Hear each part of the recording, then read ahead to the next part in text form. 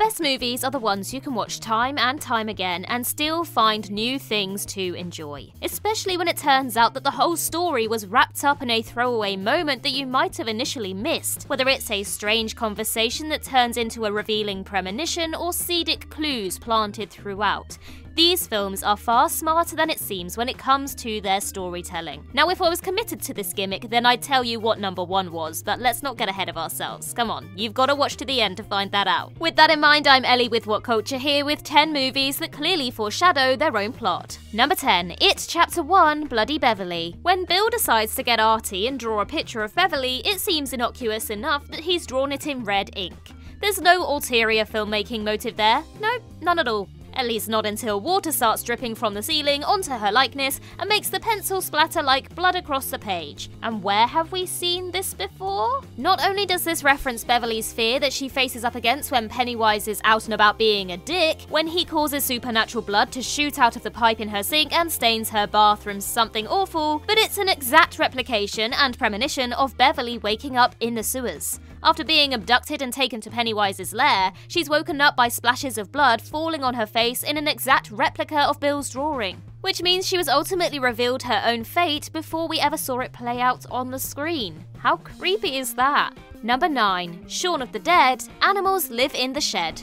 When thinking about movie foreshadowing, Shaun of the Dead's opening rundown of how the plot works out through the pub crawl plans is one of the most well-known, and one of the very best. Edgar Wright often includes foreshadowing like this in all of his films, but it's Shaun of the Dead that it was the most intelligently woven into conversation. We'll have a Bloody Mary first thing, have a bite at the king's head, couple at the little princess, we'll stagger back here, bang, back at the bar for shots. And that's exactly what happens. If there was ever a more literal phrase spoken that was overlooked by so many on first watch, we haven't heard of it. However, there's a couple of other lines less well spoken about that are just as excellent in their execution. Pete yells at Ed during an argument, "You want to live like an animal? Go live in the shed." And lo and behold, that's precisely where Ed ends up.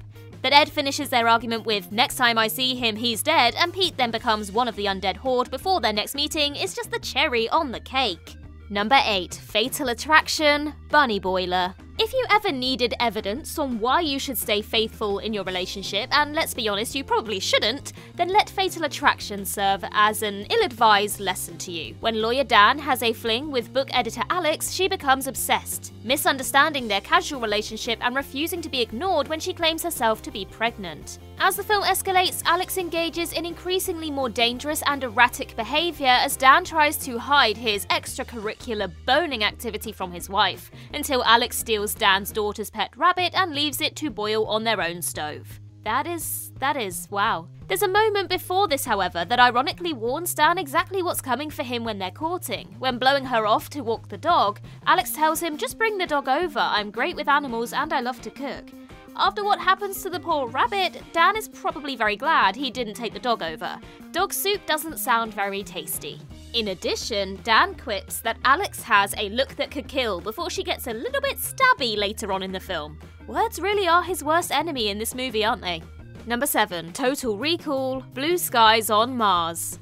Total Recall consistently toys with what's real and what's not, putting Doug Quaid into a machine that implants fake memories taken out of a voucher catalogue to get some much-needed excitement in his life. Quaid chooses the spy package, which results in the film playing out as if the recall machine has broken from memories that already existed, suggesting a previous life as a secret agent. It's never quite ascertained whether this is all just a creation of the Total Recall experience and we're simply watching what he paid for, as all the plot points he selected end up happening but seem to have been born from coincidentally matching his established past life. That is, until the very end. The worker in Recall tells Quaid as he settles into the machine that he'll see blue skies on Mars as a way of emphasizing the unreal brain trip he's going to be sent on. It's a throwaway comment, but as Mars' atmosphere becomes breathable at the film's climax, the skies turn blue. It all but confirms that it's definitely a dream he's been living. Even if you believe in coincidence, this one is definitely pushing the mark.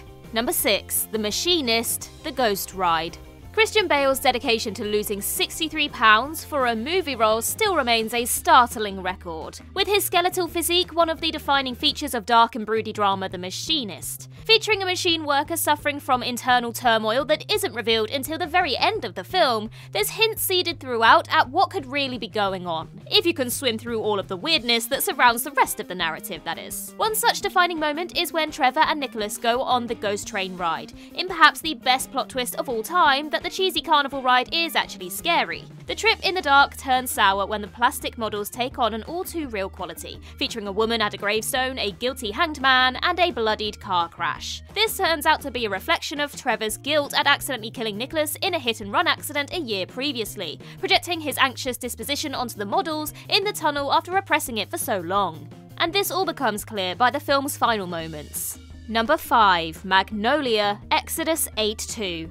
In Magnolia, a tapestry of stories happen in San Fernando Valley over 24 hours, and there's one connecting string that draws them all together in a most interesting fashion. Much like Jim Carrey's descent into madness over discovering everything links back to one number in the number 23, Magnolia hides a numerical secret throughout its narrative, wrapped up in the digits 8 and 2. Watching closely reveals that the weather forecast is 82%, Sydney's parents' apartment is 682, the forensic science convention has a start time of 8:20, a gambler wants a 2 in blackjack but gets an 8, and that's just the tip of the iceberg. There's a whole host of other 82 related throwaway moments constantly pushing this combination to the forefront of the viewer's mind. But why? Well, the whole film leads up to the rain of frogs that fall from the sky, but there's one place such a bizarre phenomenon has already been mentioned. Looking at the Bible in, you guessed it, Exodus 8:2. There's a mention of a plague of frogs, the very same one that plays out in the close of Magnolia. Number 4. Final Destination, the opening credits. It would seem pretty obvious to say that the opening title cards of Final Destination spell out what happens in the movie once you've watched it.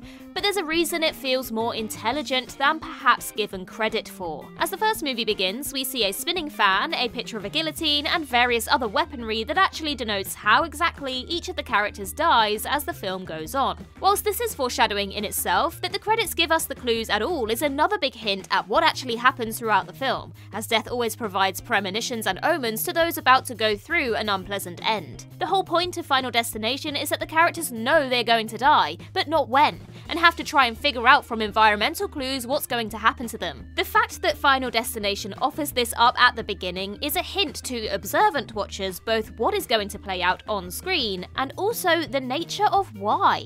I mean, that's pretty deep when you think about it. Number 3. The Shawshank Redemption, salvation really does lie within the Bible.